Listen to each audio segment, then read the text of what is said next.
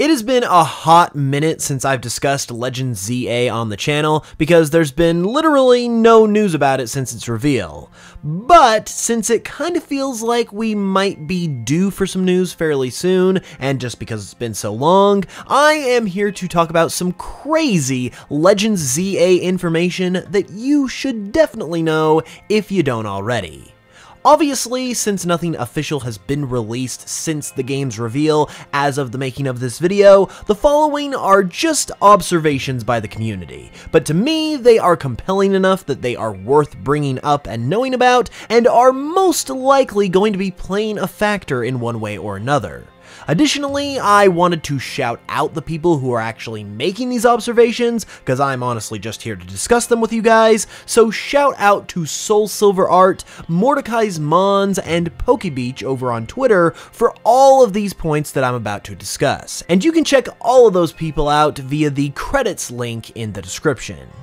Getting into the meat of this video though, the thing that I want to start off with is Rayquaza's involvement in this game.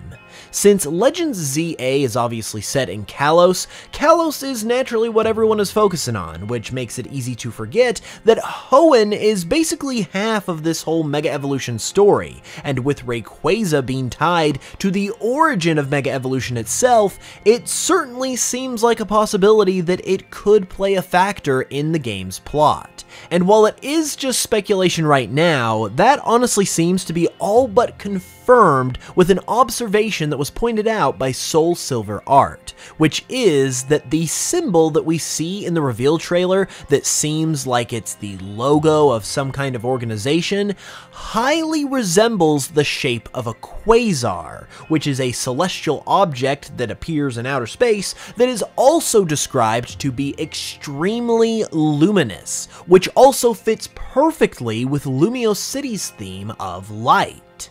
Additionally, if you haven't noticed it yourself yet, Quasar is literally where part of Rayquaza's name comes from, and that is true in Japanese as well and not just English. So putting all of this together, it seems practically like a guarantee that this organization is going to have some sort of tie to Rayquaza, and most likely through its Mega Evolution connections. And while it certainly does make sense to have the Hoenn elements of the Mega Evolution plotline play a factor in this game, the idea of crossing them over into Kalos, especially when it does potentially involve Rayquaza, is an extremely exciting idea. When it comes to Rayquaza and the origin of Mega Evolution, however, it has always been at the center of an inconsistency, because while it is said that Rayquaza achieved the first Mega Evolution, it is also said in X and Y that Lucario was the first Pokemon to ever Mega Evolve, with this tale even being immortalized at the Tower of Mastery with a giant Lucario statue. It is said in those games that long ago, a trainer and his Lucario traveled to Kalos and achieved the world's first Mega Evolution. With that in mind, if we look to Pokemon Legends Arceus, which is obviously like a sister game to Legends ZA as a fellow Legends title, we meet the character Rai, who owns a Lucario and is also the ancestor to Riley from the Sinnoh games.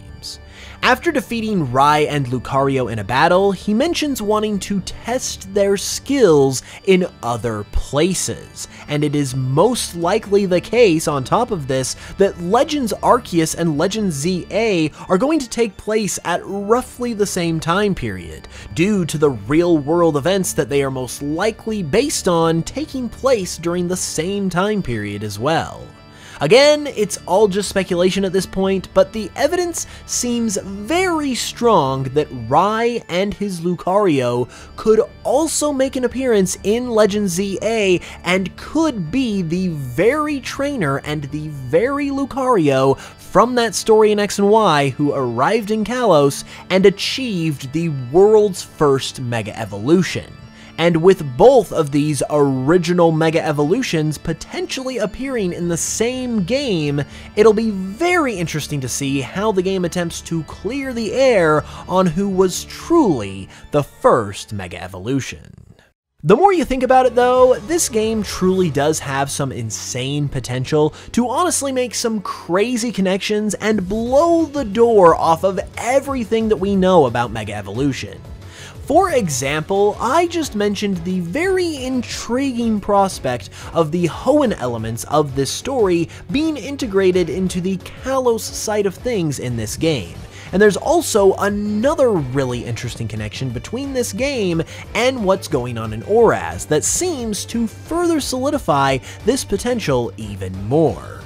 Mordecai Mons pointed out over on Twitter that in Oraz, Mauville City went through a complete overhaul, and more specifically, it was completely redeveloped.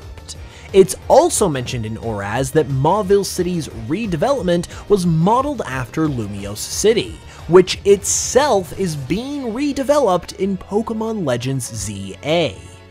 At the very least, this is a really cool connection that brings this element of the games together full circle in a really cool way. But it's also another thing that seems to be drawing in the Hoenn side of things into Legends ZA rather than it just focusing on the Kalos side. So it's very possible, as a part of the bolstering of this connection, that we could see things like ancestors or relatives of Hoenn characters appearing in this game. Like maybe, say, an ancestor of Watson. In fact, I could absolutely see a Watson ancestor character being someone who is potentially heading the redevelopment of Lumiose City, just like Watson headed the redevelopment of Mauville City.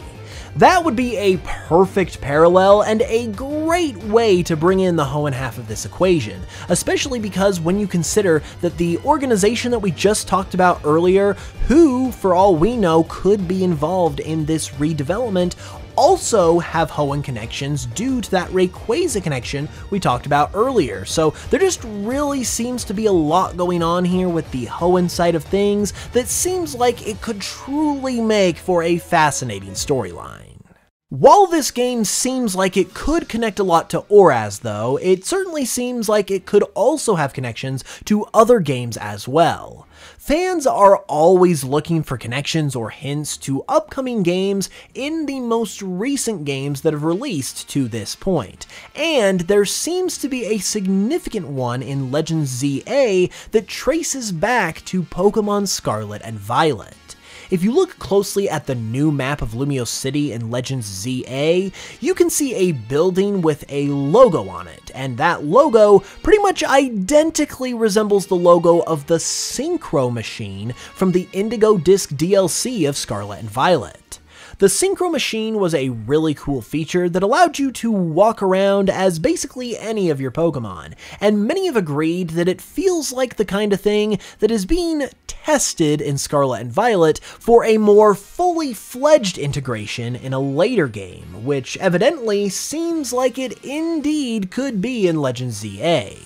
With a feature as significant and out there as literally playing as your Pokemon, it's hard to say how Game Freak would implement it on a grander scale. But, as Soul Silver Art points out, it seems like it could tie into the theme of bonds that the Kalos region has. We see this theme at first with the bonds between trainer and Pokemon that are required for Mega Evolution, and then it goes even farther with the bond phenomenon that results in things like Ash Greninja. So could the Synchro Machine in Scarlet and Violet be preparing us for a bond phenomenon type of feature where we literally become our Pokemon somehow in order to carry out various quests in the game? Or maybe it's just, once again, more of a side type of mechanic like it was in Scarlet and Violet, but either way, it seems like that is the sort of direction that we might be heading,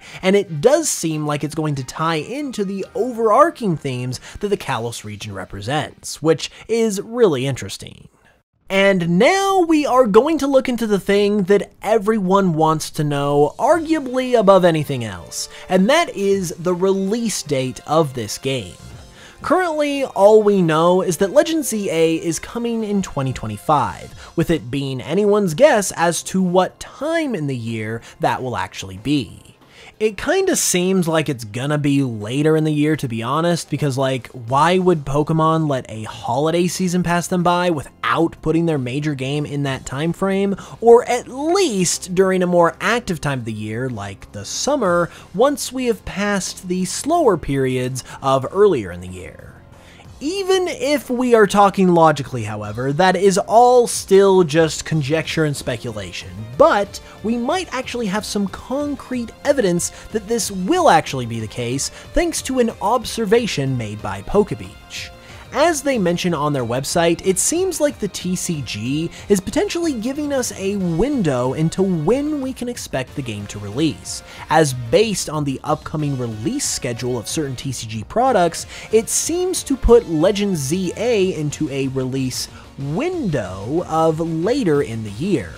This is because, as PokeBeach points out, when Legends ZA does come out, there's inevitably going to be some accompanying TCG sets that pair with the game in order to promote it, just like the TCG always does. However, the products that are currently coming out for the TCG seem like they are not only not connected to Legends ZA, but are also possibly stalling for time a little bit. Like, for example, with the new Trainers Pokemon feature that was just announced, and with a new Team Rocket set that was also teased as well, both of which are known to be lasting into next year, making it all the more unlikely that Legends ZA would release in early 2025.